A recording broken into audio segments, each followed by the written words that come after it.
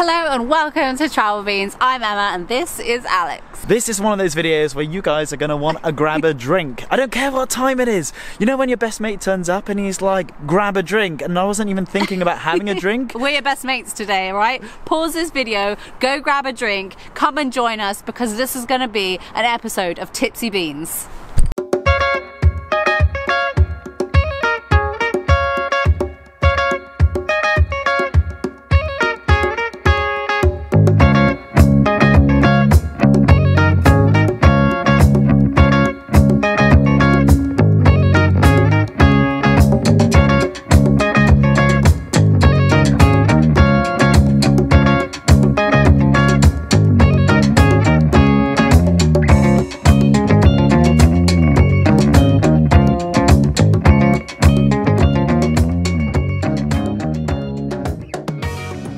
So the first thing you want to do for anyone out there who's never ordered a cider before, especially a lot of our overseas viewers, first things first, find a pub, of course. We are going to start off with our first pint here at the YHA hostel.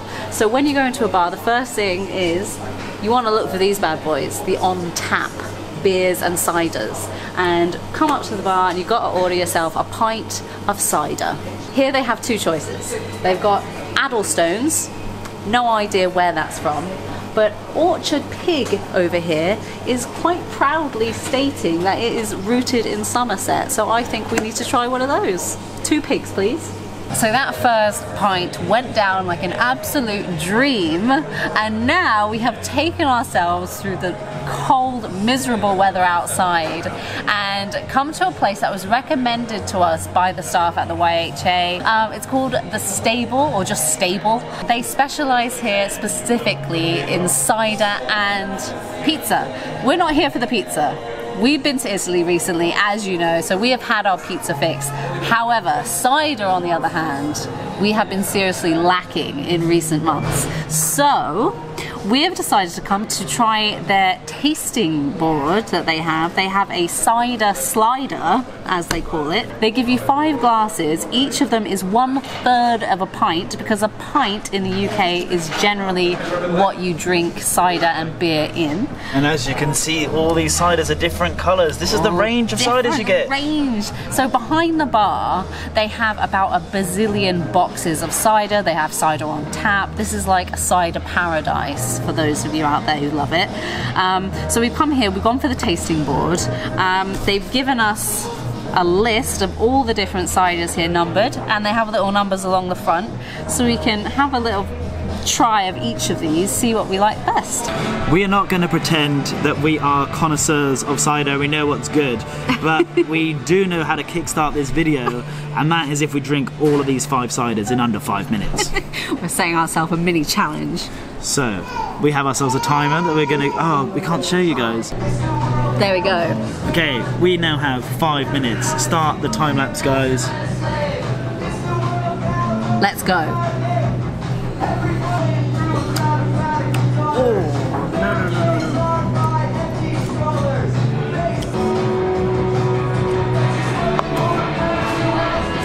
Side note for anyone who doesn't realise, but cider can range from anything from about 5% to about 8 or 9%.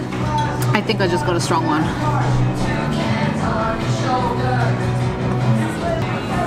This one is gross.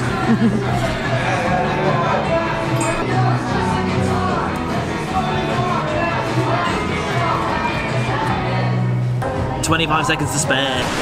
We're outside and it's still cold and miserable. But now we're tipsy, so we don't really care about the weather anymore. We are making our way to the oldest pub here in Bristol, the Hatchet Inn, and I was reading that it was built in 1606. And some of you watching were like, wow! And I'm honestly thinking, that isn't that old.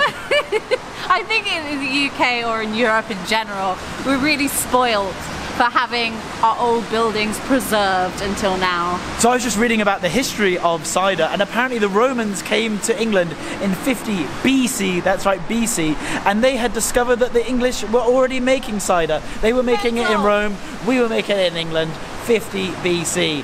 So 1605 was basically yesterday. all information aside, I'm freezing and I am in need of some more cider. So let's head over to the oldest pub in Bristol!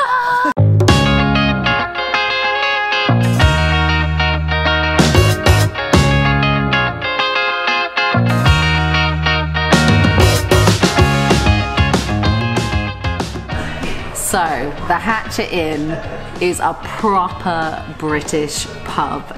There is no hipster bullshit here. This is a proper pub with proper pints. And we have gone for a pint of Thatchers Haze. And for the locals around, you will know Thatchers. It's a bit of an institution. Everyone knows and loves Thatchers. But for those who haven't been to the UK before, if you're going to a pub and you want to try cider for the first time, order yourself a Thatchers.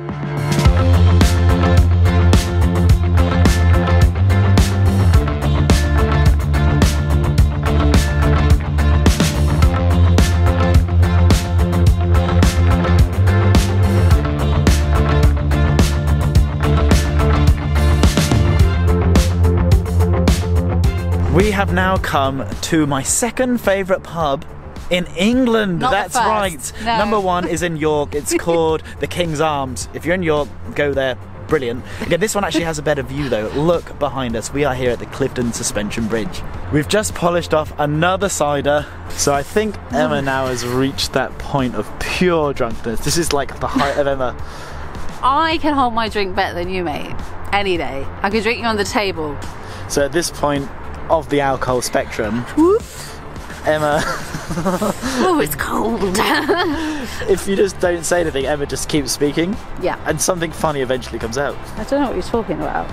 It's very cold out here, and you're just looking at me with the camera, expecting me to perform like a dancing monkey. Do you want me to dance? I can dance. I sure can dance. Do you want to tell me something about this bridge? Of course I do, Alex. This bridge, oh yes, that magnificent beauty behind me, was built by the legendary Isambard Kingdom Brunel. Sir Isambard. Sir Isambard. Is it Brunel? Yes. Yeah. Isambard Brunel. He was an absolute legend of this area. He just liked to build things. He liked railways. I don't mind a good railway. Anyway, Isambard, he just wandered around Bristol basically, making railways, building bridges, doing all kinds of things, and now we all bloody love him, don't we? He was actually voted the Britain's best Briton. Britain's best Briton. Well, that's a title and a half, isn't it? Britain's best Briton. Do you want to tell them about the story that I just told you earlier about my family? Oh yes!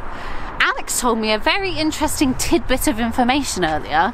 He told me that his granddad is Isambard Kingdom Brunel. I don't know about you, but I think he might be telling fibs. Okay, the truth of that story is that actually my granddad used to own a house that Isambard Kingdom Brunel lived in my little hometown of Weston-super-Mare. He was never him. Whatever. That's what you told me earlier. Okay, so now, where are the beans going? They've already had a few pints of cider dotted around the city. Where can they possibly be going next? The Cori Tap, that's where we're bloody going. Why? Because it hosts some of the strongest cider in Somerset. Oh, we're not in Somerset, we're in Bristol. The strongest cider in Bristol. So we're gonna go there and we're gonna have a few. I think they only sell half pints because that's how strong they are.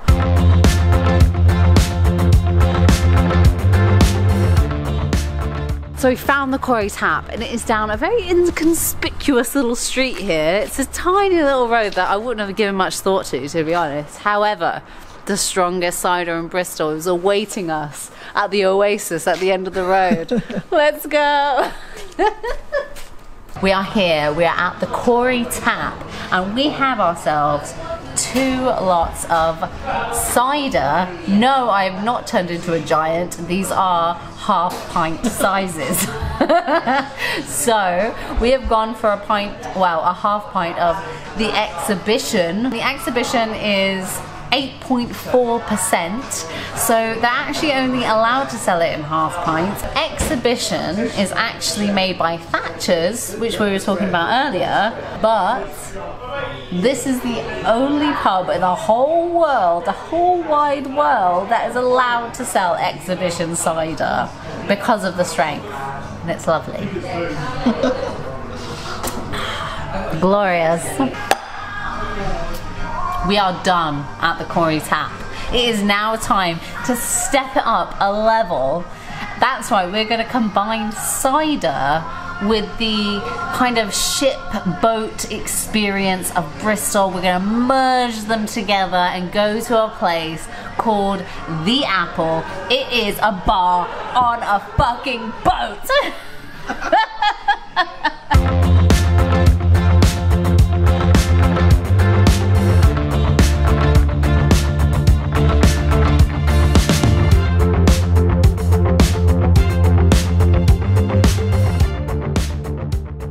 This looks so upscale and fancy. We better get in there and change things.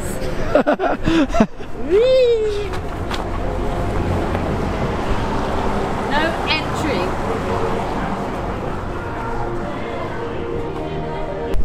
This way.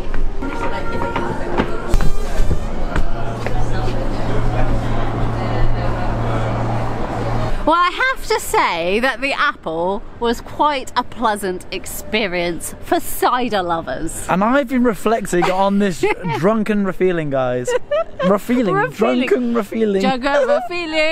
Drunken refeeling. I have been I have been reflecting on this drunk feeling, and I've decided that why are we not drunk all the time? Like, when I'm drunk, all I just think at the same time is like, I just want to be drunk all the time. Why aren't we just drunk all the time, guys? Like, I realise that it's something that is looked down upon in general society. But just my general feeling right now is that we should, as humans, be drunk all the time, because I think all the problems of life will be over.